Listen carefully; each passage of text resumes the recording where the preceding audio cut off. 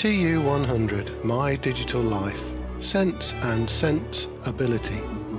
The main aim of this video and exercise is to ensure that you are familiar with some basic ways in which blocks and stacks can be manipulated. Open Project 3, which contains the completed program from Programming Exercise 2. Immediately save the project as project_03_SOL. In this exercise you'll not be building a new program, instead you'll be using the existing program as a basis on which to experiment with manipulating blocks and stacks. The first point to note is that you can move a stack around the scripting pane. Left click and hold down on the green flag block and you'll see that you can reposition the entire stack anywhere you like. Try this now. Next, note that instead of clicking on the green flag button to run the program, you can double click anywhere within the stack to run it. Try that now. Blocks can be detached from the bottom of the stack. Left click and hold down on the final Move 55 Steps block, then drag it away from the stack. All blocks lower down in the stack, just one in this case, move as well. Remember, a stack topped by a hat block, such as the green flag block, is called a script. So a program in Sense is made up of one or more scripts.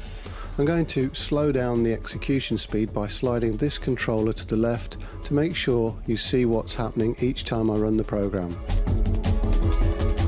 When the green flag button is clicked, only blocks that are in the script topped by a green flag block are executed. Any unattached blocks are not executed, although they will be saved in the project alongside the attached blocks. Try this now. You should find that this time only 3 sides of a square are drawn. Starting at the centre of the stage, the 2 unattached blocks are not executed. Click on the pointer on the stage, drag it away from the centre of the stage, and then run the program again. The initialization blocks, the go-to block and the point in direction 90 block, ensure that the 3 sides of a square are again drawn starting from the centre of the stage and with the same orientation as before. You'll next investigate what happens in the absence of these initialization blocks. Blocks can be removed from inside a stack.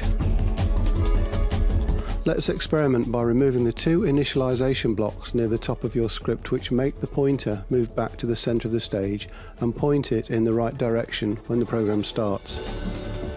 The technique you will use is one that's generally useful for removing unwanted blocks from a stack. First, left click and hold down onto your go-to block and drag it and the blocks below it to a clear area of the scripting pane.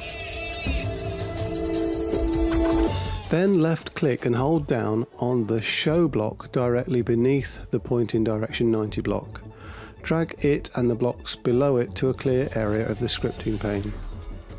Now you've detached the 2 unwanted blocks from the script. Drag them out of the way. To reassemble the rest of the stack, left click and hold down on the show block again and reattach it and the blocks below to the script. Now drag the pointer away from the centre of the stage and again run the program. You should see that again 3 sides of a square are drawn, but this time they do not start at the centre of the stage because the block go-to-00 has been removed. Directly above the scripting pane is an icon representing the pointer, a red arrow with a blue line through it. You can click and drag on this icon to make both the icon and the pointer itself on the stage rotate, directly changing pointer's direction, which is shown to the right of the icon. Do this now, setting the pointer's direction to something other than 90. And if you wish, you can later double click on the pointer icon above the scripting pane to set the direction back to 90 degrees. Now run your program again. This time you should be able to see the effect of removing the point in direction 90 block.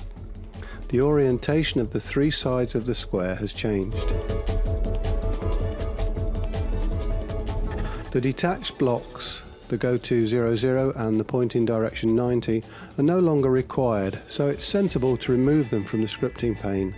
To do this, you can either right-click on the topmost unwanted block, that is the go-to-00 block, and select delete, or left click on this topmost block and drag both unwanted blocks to the palette on the left.